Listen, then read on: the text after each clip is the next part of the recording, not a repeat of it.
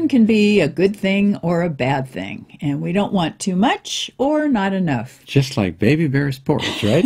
Just right. That's right. Well, too much can increase the risk of bacterial infections and cancer, and it can even age us faster. And if an infant doesn't have enough iron, it can affect their memory and their learning, and it can even increase the risk of mental retardation.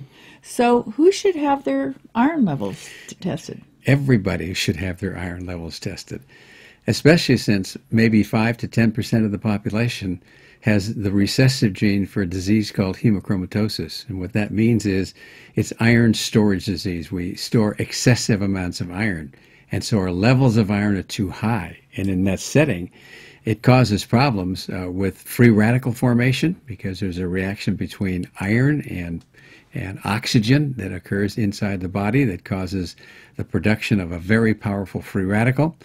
And we also we age fast, but we also have the risk for infection and for developing cancer in higher amounts. Well, this is why people that have hemochromatosis have to go and have their blood let. So instead of having a blood transfusion where they're getting blood, they're letting it out. And that's because iron is stored in hemoglobin, and hemoglobin is what's in red cells, and that's what carries oxygen. So if you have too much iron in your system, all these things we're talking about happen, and if you want to get rid of it, the only way we really know that you can do that is to do a bloodletting. So it was interesting about the bacteria, because, you know, recently we did a fast track on other heavy metals. We were talking about amalgam fillings in our mouths, and how they have mercury in them, and how they have copper. If they have copper in them, that it can increase the risk of bacterial infections. Right. And now we're finding out that iron can do the same thing. Well, there's a war going on between microbes, cancer cells, and the human host. And that war is about who's going to get the iron.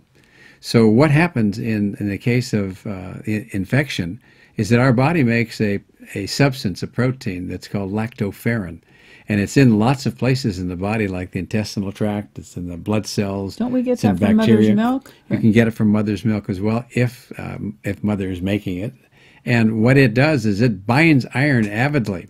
So in this contest that's going on between microbes and cancer cells to sequester it, we're trying to stop it from being high, because we don't want to have the problems we get into with either a bacterial infection that's getting out of control or a cancer. So we're doing the best that we can to lower levels of iron that are not available to those cells. And when that happens, then they can't do what they normally do. So for example, a bacteria, if it doesn't have iron, so take an example of an E. coli microbe, it can't get into the body and stick to a place where it can cause infection. It's like you coat it with something that keeps it from being able to stick in any area of the body where the infection might want to take hold, and it can't.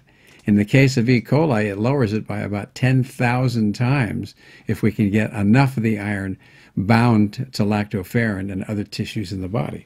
Well, let's talk about the relationship of iron and cancer, and iron and artemisinin, for example, because the cancer cells like iron and they sequester it. So Right. what happens? So when cancer cells get the best of us and they sequester the iron that they need to be able to grow, they're full of iron, but our normal cells don't have nearly as much.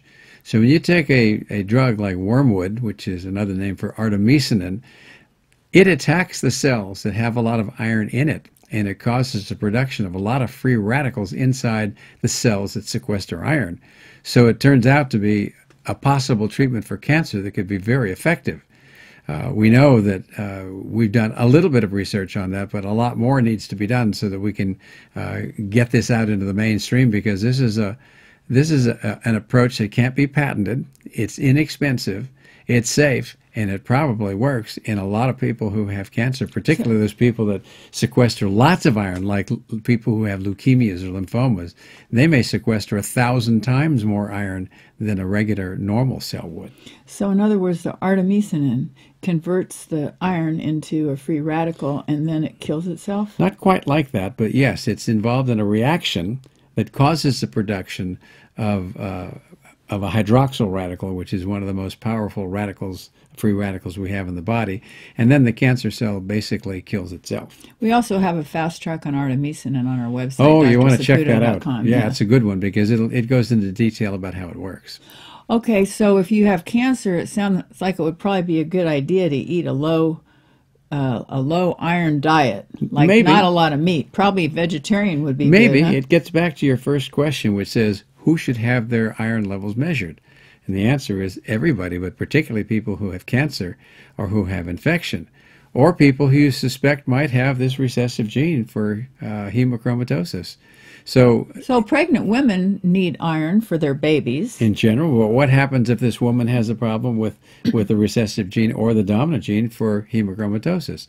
They're going to be in big trouble, and you wouldn't want to give them iron. But I'd say 90% of women need iron, because if they don't have enough, then the baby's brain isn't going to develop normally, and you may run the risk of having a child with mental retardation. So just generally speaking, menstruating women and pregnant women probably need a little more iron than men and women that are postmenopausal. Exactly. And there's things to just be aware of, because you don't want to have too much iron. Is like not to cook in an iron skillet, unless maybe you're pregnant or you're menstruating woman. But you need to know. You just need to know what your level is. Women might think twice about it, depending on what the level is. So the bottom line here is measure your iron levels and see what they are. Oh, and check your vitamin supplements. If you're taking a multiple vitamin, you don't want you want to know if there's iron in it or not. So. Well, in general, for postmenopausal women and for men at any age, iron is not a good idea.